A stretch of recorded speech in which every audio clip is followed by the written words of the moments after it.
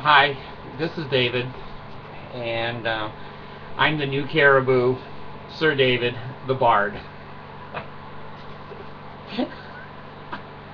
Oh, God. Alright, well, what I'm going to talk about today is not a weenie out of the pants. It's a weenie bulging the pants of the band students. God, you can't even go into the band. I thought the band, now don't get me wrong here, but I was taught that the band kids were nerds. No one wanted the band kids. Big glasses, fat, ugly, I don't know. Now, I know a lot of you are going to slap the shit out of me and say, my kid's beautiful. Well, yeah, but he plays the tuba. But anyway, here's another Utah bulging of the pants story. He's in jail. The bulge was too big. Alright, let me bring this one up. This is in Hurricane, Utah. That's a little town down by St. George, as I remember. And it's small, so, you know, you can't get away with this. Well, you can in any town in Utah. Alright, this is out of the Salt Lake Tribune 34 minutes ago. So it's hot off the press. And the date, who knows? I can't. They don't put the dates on it up there sometimes. Hurricane, we call it Hurricane or Hurricane. Music teacher charged in child sex abuse. Damn.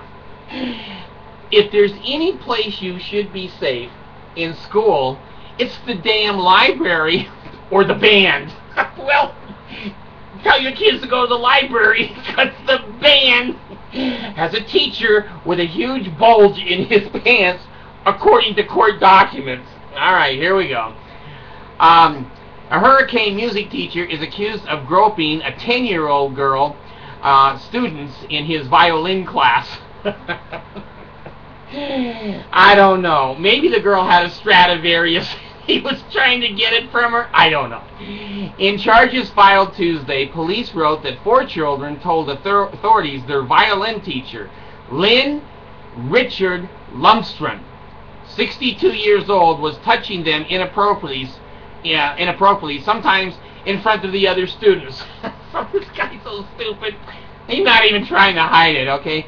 One child, 10 years old, said Lumstrom stood behind her and touched her buttocks and thighs on a daily basis when she would play solo parts in Lumstrom's violin class. Did that put a smile on her face?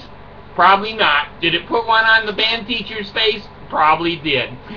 The girl stated that she would try to sit down to get away from his hands on her butt, but he would tell her that she had to play while standing up.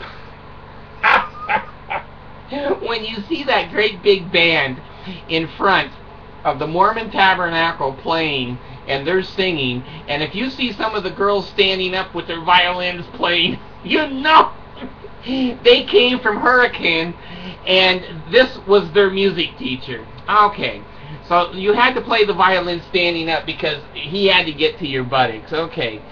Another girl, also 10 years old. Now, this is too bad. At a 10-year-old, you're talking about, what, a 5th grader? 10 years old, that she tried to move away from Lumstrom's grasp. He grabbed her harder and would not let her out of his reach. In one instance, he allegedly put his hands on her hips and pulled her close enough to feel his penis through clothing. Now, I don't know how a 10-year-old girl would know that's a penis and not just his socks rolled up in his pants. Damn. It's not a penis out of the pants. It's just a bulge in the pants here in Utah. In one instance, he allegedly put her hands on the hip and felt his penis through the clothing. The girl's grandmother told police the girl does not want to play violin anymore because of the touching. I don't know why, you know. Joseph Smith's 14-year-olds lined right up. I guess these 10-year-olds are just a little bit too young. I don't know. The girl also told investigators she saw Lumstrom grope a boy during class. The boy said Lumstrom grabbed his buttocks and thighs. You know how you would grab a football. Well, when a passer grabs a football, you know, he just kind of hugs it into his chest, doesn't he? And puts his head down. Is that what the kid is indicating here? Yet another girl reported she was similarly groped.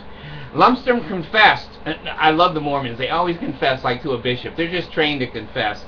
That there was some inappropriate touching, the police wrote. He said he was cheerleading. He said his cheerleading had gone too far and admitted that he crossed the line and said he was guilty as charged. Lumstrom was charged with 4 first-degree felony counts of aggravated sexual abuse of a child. Charges do not indicate where Lumstrom taught. But we want to keep that a secret. Because you're going to see the parents going and picking up their kids that play in the band in Hurricane. It doesn't matter what school. If I was a dad, I'd say, give me that violin, give me that tuba. You're out of the band. It's not your fault, but you're out of the band. So anyway, here we go. Hurricane, and there he is, Mr. Lumstrom. So, you can't let your kids play even in the nerd band in Utah. Nothing is sacred. You know, the Mormons keep saying their temple ceremonies are sacred. No, they're not. They're all over the internet. You can see any. I've got videos, I've got a video on Mormon. I was a veil worker for a year in Los Angeles. So anyway, this is another funny thing. And you know what's really funny about these videos when I do penis bulging from the pants or penis out of the pants? The Mormons never write in. They never have a comment. I don't think I've ever had, out of thousands of comments, I don't think I've ever had one Mormon write in and say, well, those were socks in his pants. His garments were all wadded up. He didn't have an erection. So anyway, take it as you will. But if you come to Utah to live, don't let your kids take band. I wouldn't let my daughter take band, and now I'm glad. She's a wonderful little piano player. But if you've got to stand up at any time in a Utah Mormon school band concert or practice, you better have something tight around your butt, because this teacher's hands are going to be on your little girl's butt. Damn! Love the Mormons. Love the state of Utah.